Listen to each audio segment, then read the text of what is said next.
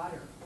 We didn't say anything about how much water it takes to do the fracking, and that's what we're all about. And I heard that water was being stored in New York somewhere, fracking water. You know anything about that? Okay, basic data. Yes, I didn't say anything about the actual fracking process. How many times did I use the word fracking tonight? Not many, right? I hate the word. You've all heard me say that. I hate the word. It's a terrible word. It just distracts people. Here's the analogy I've been reading. I'll get to your question in a minute, but here's the reason why I don't like to use the word fracking. The industry does. Because they want us to think that the problem is fracking, because then they can prove that it isn't. Because there's never been a single documented case of fracking ever having contaminated somebody's drinking water. And that's basically true. There have been cases, it's just not documented in the public because it's all been done privately. Here's the analogy I've been using. Last year, 32,000 Americans were killed in automobile accidents. Should we ban the internal combustion engine? The internal combustion engine is to automobile travel as fracking is to shale gas. It's an enabling technology. But it's not the problem. What's the problem with 32,000 people being killed on the roads in America last year? Everything that happens before you start the engine, everything that happens while you're driving the car, and everything that happens after. Same thing. The problems are all related to the whole process, not just the fracking process. But, however, you're not going to produce anything if you don't frack. And to frack, you need water. Average gas well in Pennsylvania, shale gas well, requires 6 million gallons of water, more or less. Currently in Pennsylvania, that water mostly comes from the Susquehanna River and its tributaries. Okay, so you got to have a large flow like the Susquehanna River, and companies hoard it. They suck it out, put it into retention ponds, large ponds, build pipelines so they can take that water without using all the truck traffic nowadays and take it to the various pads, because now the pads are becoming more dense, right? If the pads are only 2 miles by 1 mile apart, you can very cheaply build a cheap plastic pipeline from a central water containment impoundment and pump the water through that pipeline to all those pads. So 6 million gallons goes down, 8 wells on a pad, 50 million gallons. We're water rich in the Northeast, but we're disposal poor. There's an irony here. Texas is in a terrible drought. In California, but let's just take Texas for example, because they got 18,000 shale gas wells in the Barnett. They have, last time I counted, something like 10,000 disposal wells in Texas alone. So they have very little water, so they have to draw down their aquifers to get enough water to do the fracking, but the wastewater that comes back up, called flowback, they got lots of places to put it. Just the opposite here. Pennsylvania has all kinds of water for fracking, no place to put the waste. Which is why some of it winds up in New York, Ohio, West Virginia, because Ohio and West Virginia have disposal wells like Texas. We don't. So it winds up in some cases becoming brine. Let me finish that one. This is very important for you to understand. This is a battle that's being fought at the EPA right now. The stuff that comes back up out of the well, it's called flowback, right? Wrong. Wrong. Produced water? Wrong. You know what it's called? Depends upon the time of day. Let me explain this. This is very well known in the industry. It's very well known among regulators. It's not well known among journalists. They never get it right. You frack the well, what comes back up is called flowback. As long as the well is not in production, it's flowback. As soon as the industry declares, as soon as the operator says this well is in production, it's not flowback. It's brine or produced water. How did the liquid coming back up know that it got renamed? Is it chemically the same thing from one second to the next? Absolutely. Would you rather drink flowback that came back the first hour or the flowback that came back after 5 years? You wouldn't want to drink either, but which would you least want to drink? The stuff that's been down there a long time. Why? Because it's had all that time to absorb salts, heavy metals, and norm. The longer it's down there, the worse it is. But the longer it's down there, it's now called produced water or brine. That's legal, even in New York State. It's been that way since time immemorial. As long as the well is in flowback stage, it's called flowback. Literally the second that the company declares the well in production, it's no longer flowback. And the regulations change. What you can do with flowback is different from what you're allowed to do with brine. That's called a loophole. So 6 million gallons goes down. On average, 2 million gallons comes back up. And now you're faced with a problem. It's flowback. That first 2 million gallons is flowback. You got to do something with it. Only 4 things you can do with it. Anybody know what they are? What did they used to do in Pennsylvania until the industry was asked to voluntarily cease and desist from doing with it? Take it down to your sewage treatment plant and have your sewage treatment plant. Where does your sewage treatment plant flow into? In the lake. Same thing in Ithaca. We go into. So when Ithaca sewage treatment plant, the Cayuga Heights sewage treatment plant, was accepting flowback. That sewage treatment plant is a mile from my house, and it was putting the stuff in Cayuga Lake. And a mile north, we're taking water out of Cayuga Lake to drink it. West Virginia doesn't have anything on New York. Okay, so there are only 4 things you can do with it. One is you can take it to a sewage treatment plant, which is not designed to treat flowback. It's designed to treat biological waste. So it doesn't really do a very good job. So in Pennsylvania, the industry has been asked not to do that anymore. In New York, if you look at the proposed regulations, did anybody look at those? New York State was going to allow industry in New York State to dispose of flowback through sewage treatment plants, as long as the sewage treatment plant could be shown to adequately treat it. Sounds like a loophole to me. That's one. Second thing you can do with it is take it to an industrial waste treatment plant. Where do you think the liquid waste goes from a paint plant? Where does the liquid waste go from an automobile factory? Where does the liquid waste go from a shoe factory? All industry produce liquid waste. Industry develops a specific industrial waste treatment, except for oil and gas. Well, they're not just exempt, it's uneconomic. Why should they have to pay to treat their own waste when somebody else can do it for them? So there are no industrial waste treatment plants in Pennsylvania for flowback. There are a half a dozen in Pennsylvania. It's a growing industry. It's an opportunity for the entrepreneurs to come up with new techniques for literally industrially processing flowback. But there's inadequate volume capability. So the third thing you can do with it is truck it someplace and dump it down an EPA-regulated Class 2 underground injection control well that were made legal through the 1974 Clean Water Act. So the EPA was given primacy. The EPA has the right to regulate the disposal of liquid waste from every industry in the country, including oil and gas, through what's called a Class 2 waste isolation well. That's a well that is either purposely drilled to inject waste or a disused oil or gas well that can accept waste. So if you have such wells, Texas has tens of thousands of them, Ohio has hundreds, Pennsylvania has 10, New York has none.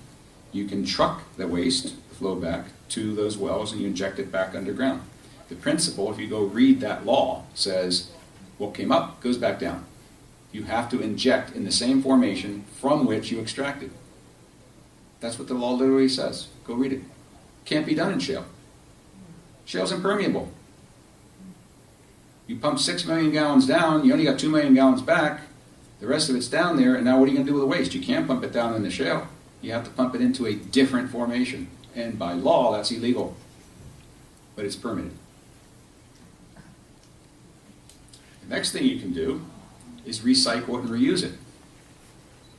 2 million gallons comes back up. You treat it chemically or physically to remove the solids. to render less harmful to the fracking process what other chemicals are in it, like you remove a lot of the salt, and then you re-inject it in the next well as frac fluid. It's a good thing to do. Of all the possible things to do, that's the best thing to do, because you then reduce the need for new fresh water for every well, and you reduce the volume of the solid waste that then has to be transported and disposed of in a landfill, as in New York accepting that stuff in our landfills from Pennsylvania. Because in Pennsylvania they're required to have radiation detectors. In New York you're not.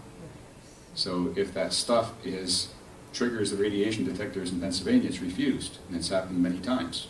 So it gets trucked across the line into landfills on our southern counties in the southern tier. And I didn't know that.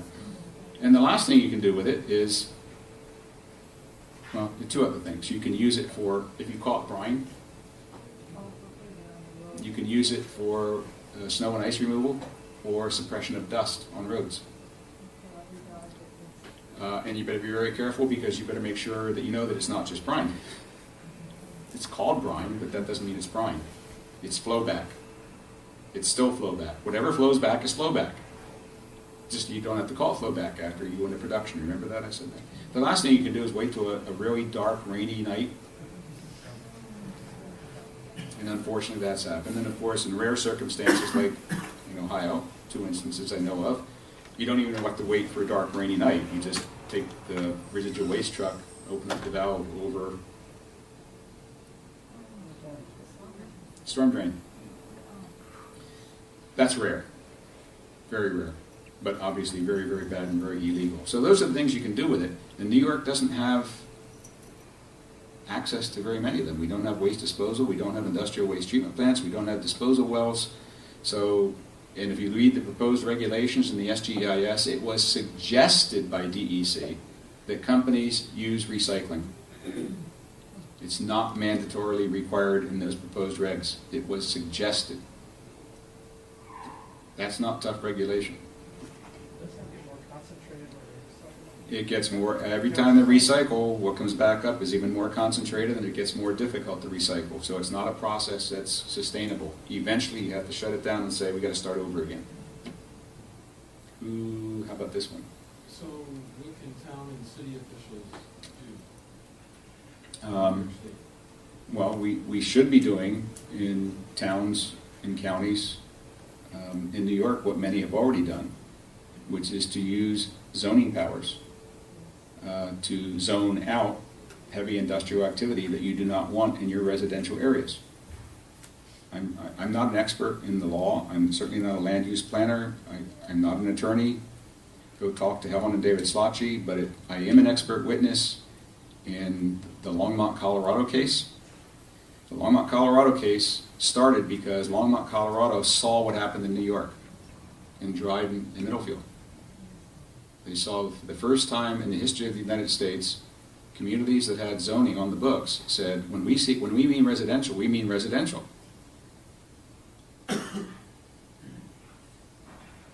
Duh. We went through the process of land use planning, all this grief and agony, and we said this is a residential area. What happens in a residential area is residence. What happens in an industrial zone is an industry. You want to go drill in an industrial zone, go ahead.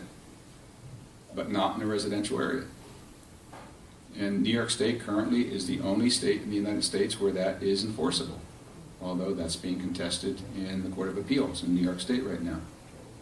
So Colorado said, if New York can do it, we can. Colorado's a home rule state. So is New York. So they thought there was precedent. So the city of Longmont said, we have zoning. So we're going to make sure we tell the industry that by resolution, that when we mean residential, we mean residential. We're not going to allow you to put a pad in a residential area. You want to get the gas that's under, or the oil that's under the residences? Put your pads in the industrial area and use laterals. That's what the industry does. You don't need to put a pad in the residential area. Out there they have split estate. You know what that means? The gas and oil under Longmont is owned by people in Texas. So the people in Texas say, well, why don't we just put the pads in the residential areas? That's convenient. You know, every 2 miles by every 1 mile. And so the people in Longmont would have been stuck with having pads in their backyards, get all the pain and none of the gain because they don't own the minerals. And Longmont says, no, it's residential. So the state of Colorado is suing its own city. Because the state of Colorado thinks that oil and gas law trumps zoning. And let me repeat myself, there's only one state in the country right now where that is legally not true. New York. Boy, we're smart.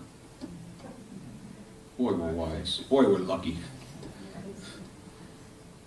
Let's just hope that holds up.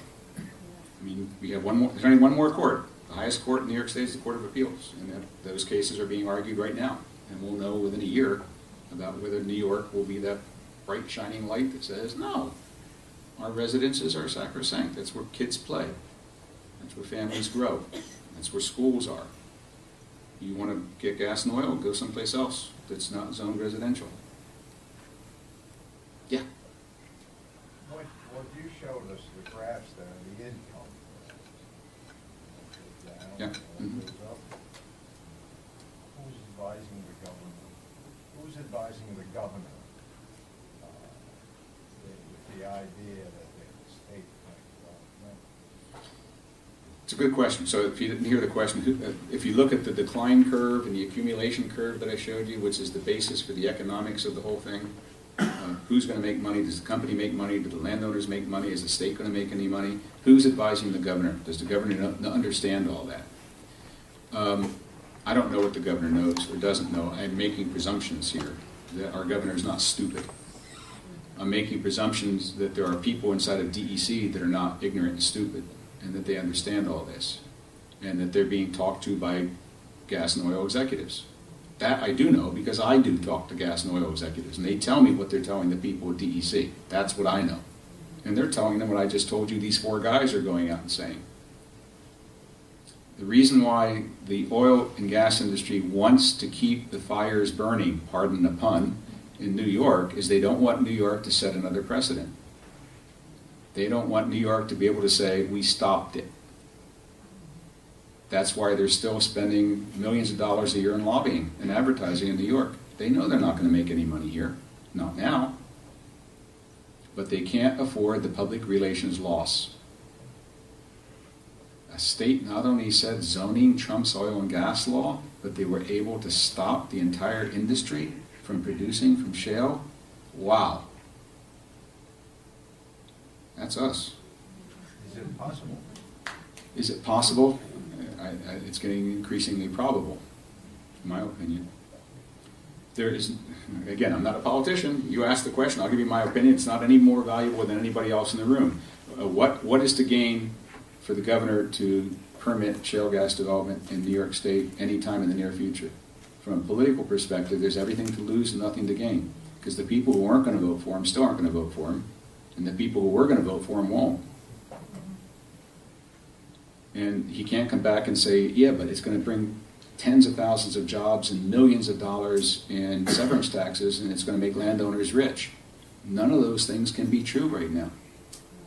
So there's no economic imperative. It's what I said before. It's the wealth of a few, some landowners, a few of them who will own the mineral rights to a few dozen wells in Broome County will make some money when the price of gas gets up to $7. Everybody else suffers the health consequences. 19.8 million people in the state of New York will be put at risk for the benefit of a few hundred landowners. That's not a good political calculus. Yes? You were just talking about the graph where it shows the huge amount of gas that they get when they first crack the well. To use the word you don't like. Yeah, it's okay. It drops off in 10 Yeah. years. So what does the gas company do with that pad, that well, in 10 years? Good question. There's no... Good question. So the oldest shale gas wells in the U.S. right now that use the technology which I described tonight, multi-well, clustered pads, long laterals, the oldest wells are 7 years old. They've only come down that curve 7 years. So most of them are still, most are still producing.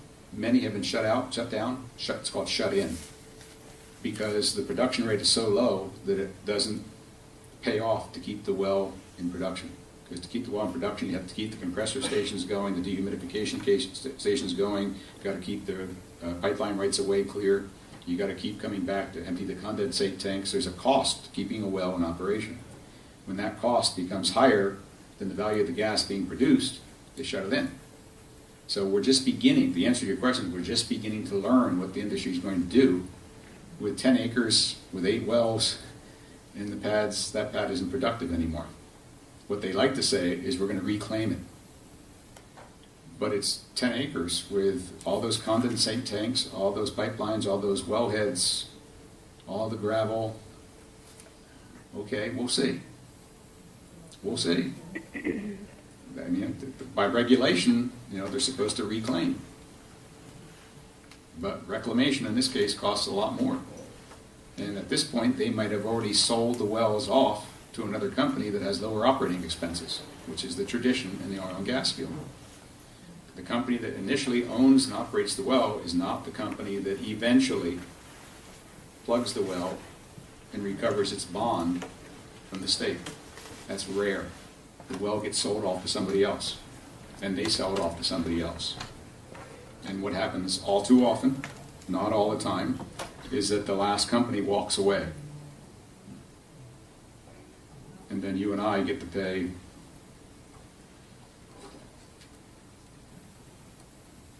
for this.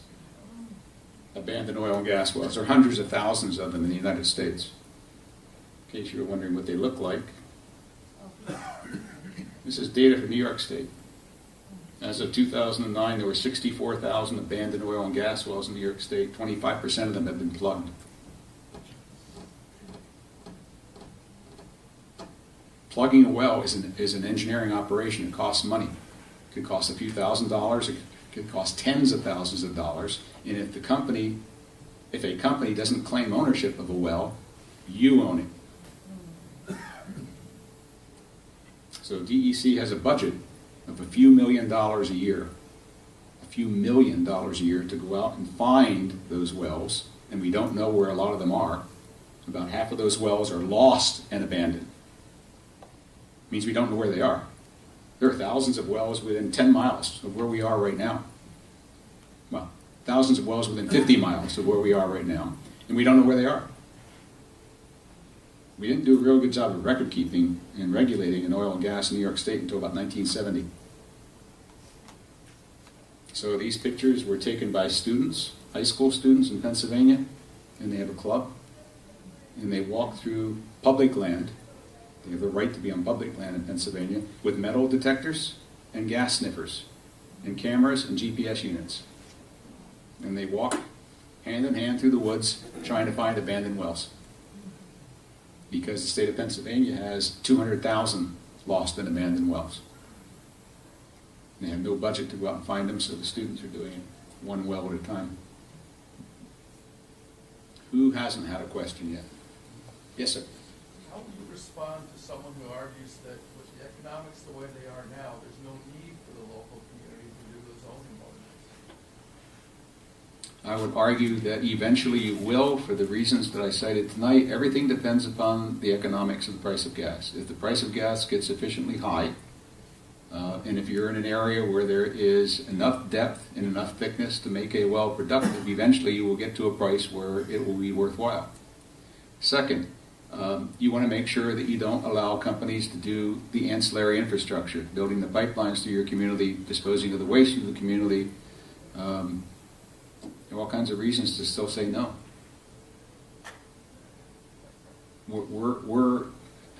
New York right now is serving as a support structure for Pennsylvania. We're transit and support. There are compressor stations that have been built on the New York side of the Pennsylvania-New York line to compress the gas coming out of Pennsylvania.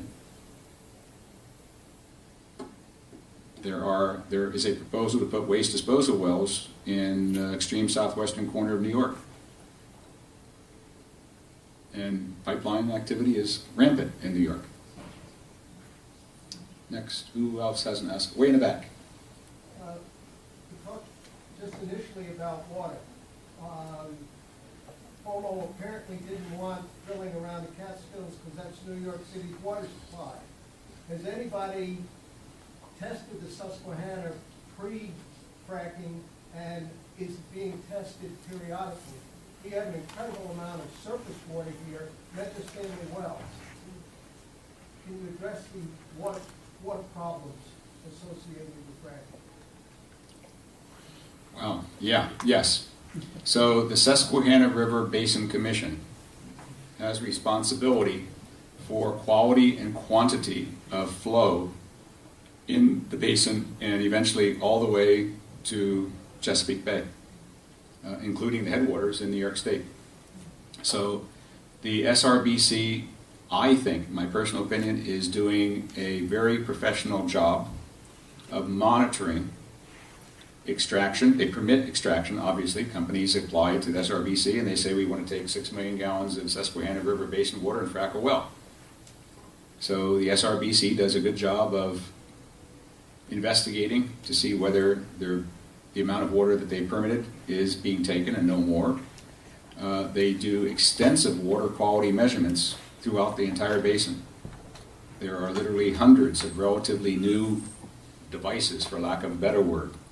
Somebody who's a hydrologist probably knows better than I do what they can measure. They measure alkalinity, flow rate, temperature, pH, and those things are all solar powered, and they uplink to a satellite, and all that data is being collected by the SRBC. So if you were to ask the SRBC right now, what is the state of the quality of the Susquehanna River as it leaves Pennsylvania now, as opposed to what it was like in 2006, they can tell you. I don't know the answer, but they can tell you. And in my experience, every time I've contacted them and asked them for information, they were extremely forthcoming very quickly. As far as I can tell, they're not hiding anything. Was there evidence of contamination? Oh, there certainly have been incidences of contamination that were pursued by the Basin Commission that resulted in very heavy fines of violators. That has been the case. There have been very well documented blowouts and containment pond failures that resulted in contamination of streams going into the Susquehanna River. There are well documented cases of bubbling in streams and in the Susquehanna River, which is coming from methane migration from faulty wells. Those have all been pursued and have resulted in notices of violation and fines. Do I think that the value of the fine paid by the company is adequate for the insult? No. I think the amount that companies have to pay for the damage they've done should be proportional to the damage they've done, not the result of a negotiation. Again, the analogy is you get stopped for speeding, the cop says it's going to cost you $270, you say, how about 50? There is negotiation. That's the problem. When the famous case in Dimmock arose, and the famous case in Bradford County, where 18 or 23 families had lost their water well, and the DEP, PADEP, did an extensive investigation and determined scientifically, conclusively, that in one case Cabot, in another case Chesapeake, had caused the loss of those water wells. The fine was negotiated.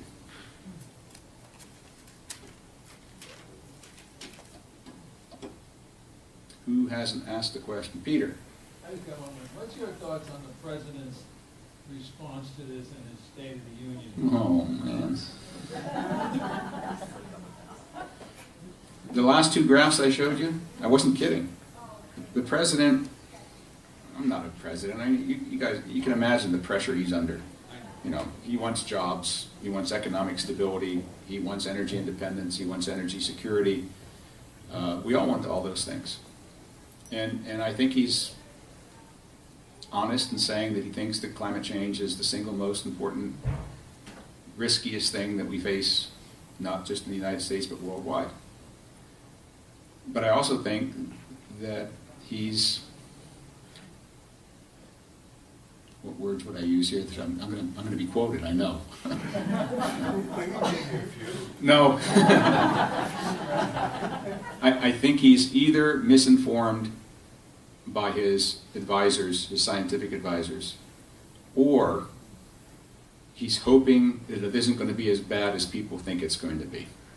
That's the only thing I can conclude. He's not stupid. He's not ignorant. I think he cares very much, just like we do, for the people of the country.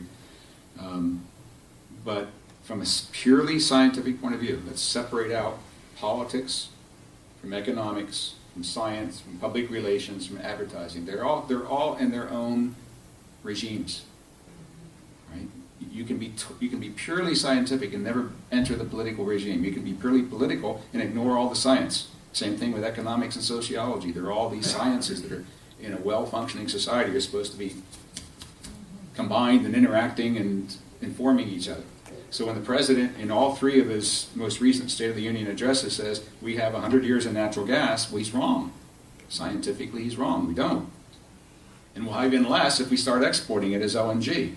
So he can't say, let's export and help our balance of trade, and then say we're going to be energy independent. Well, no. You can't say that. And you can't also say, from a purely scientific point of view, and a State of the Union address is not a science address. Remember, it's a socio-economic political address.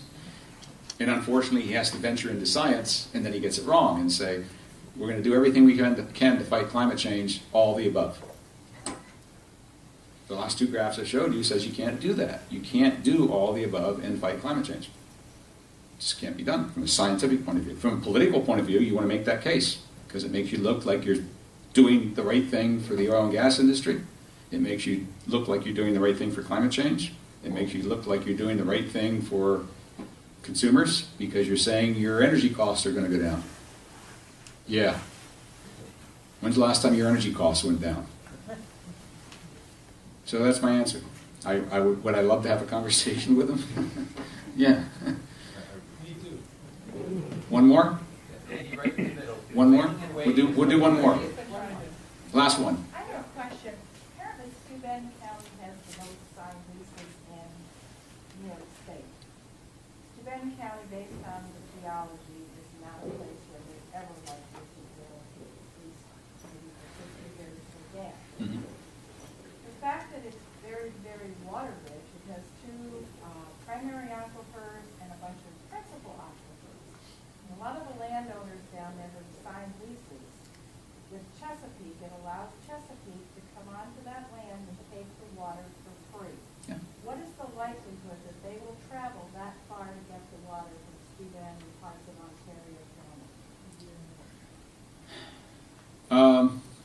Depending upon what the Susquehanna River Basin Commission continues to do or not do. For example, last summer, you might recall this, we were in Pennsylvania, was in drought, and the SRBC halted extraction from the river. Companies had to go someplace else to get the water. They came to Steuben. They came to other